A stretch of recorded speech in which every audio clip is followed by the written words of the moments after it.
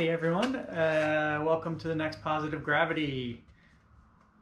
I'm Doug Howe. Today I have this partially done piece. Started on this a while ago. It's walnut. It's a nice piece of walnut.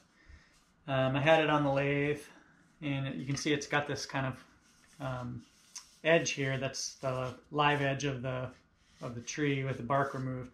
And I was hoping to preserve that in this piece. But the result of that, because of the curvature and stuff, is that the rest of the bowl has to be super chunky thick. And I don't like it that way. It's really pretty heavy and just bulky, and it's not going to work. So in addition to that, while it was sitting here on the lathe, it got really hot outside, and this developed several cracks. So there's one there, there's a couple in here. And then there's a couple on the outside here. And this pink stuff is where I had done some inlay resin work to fill some cracks. But I don't like that color, so, you know, we're in uncharted territory here. I'm going to try to save this piece because I like the piece of wood.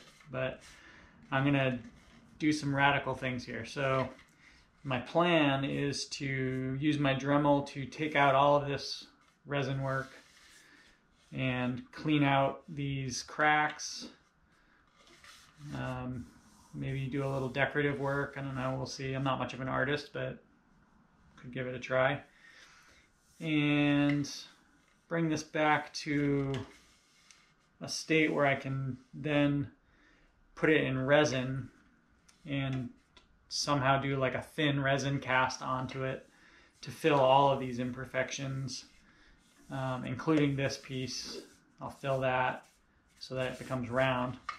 And then I can turn mostly from the inside, I think. Make it into a nice thin bowl. Probably these will become windows, or this whole section will be resin. I'm not sure what kind of resin what color I'll use or anything like that yet. Probably something dark to complement the wood, but we'll see. So anyway, that's my idea. Hoping that I end up with a nice solid piece after that, and all this cracking and stuff is secured, and that it looks good. So I'm gonna go ahead and get started on that. I haven't done this kind of like Dremel work before, so I'll bring you in on that and show you how I do it, and we'll find out together if it works or not. So let's get to that and see what happens. Thanks for tuning in.